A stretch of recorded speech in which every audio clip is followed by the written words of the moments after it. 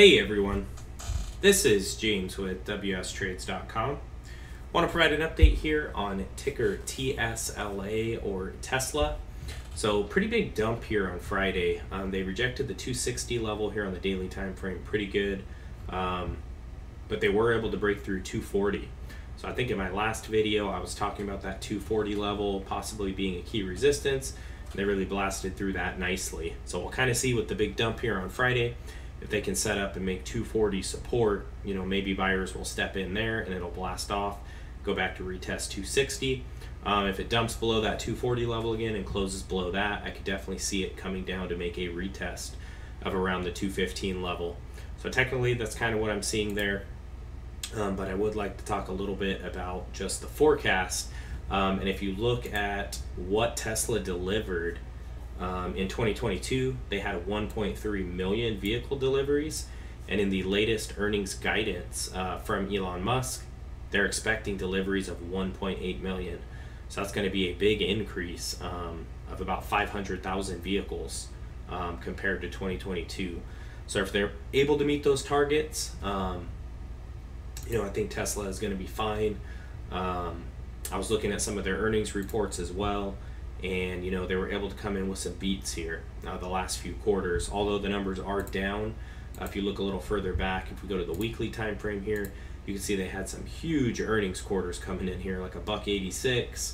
That was a massive beat. 254, that was a huge beat. And then 322, this one was like really big. That's like the best quarter I can see here on the weekly time frame. But yeah, some huge earnings quarters came in there.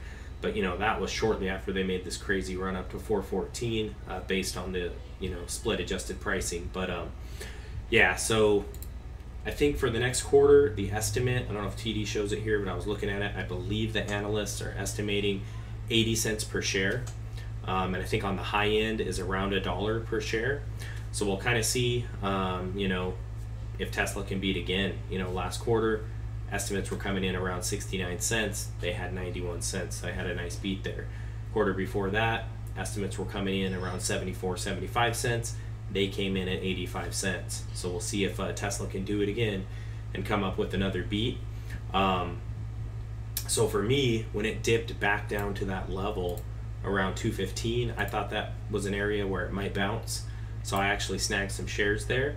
And it bounced nicely from there. It ripped really hard. I thought that might happen. But honestly, I was kind of hoping it would continue to sell off because long term, I could kind of average down my cost basis, grab more shares, and kind of get a lower cost basis. But right now, I'm sitting at like 217 on the shares that I just picked up. So yeah, we'll kind of see again if 240 can hold the support, or if we're going to go back down to test 215. If it does dump down to there, you know, I'll look for another bounce there. If it doesn't and it bleeds through, you know, I'll be looking to average down, reduce my cost basis, and you know, see what we can do, because this thing made the crazy move you know, early in the year from that $100 level. Looks like it hit 101.81 on the daily, which is just nuts. And then it proceeded to go from there to 300, which is like a 200% gain. So yeah, if we do end up seeing prices below 215, you know, their earnings are still strong. They're not as good as they once were, but they're still strong. They're still profitable. They've still got billions in free cash flow. You know, so I would be happy to purchase more shares below that 215 mark. But I'll continue to keep you updated on TSLA or Tesla. Please like this video. Please also subscribe to the channel if you're not subscribed. Hit that notification bell. Appreciate you for taking the time to watch this. Talk to you soon.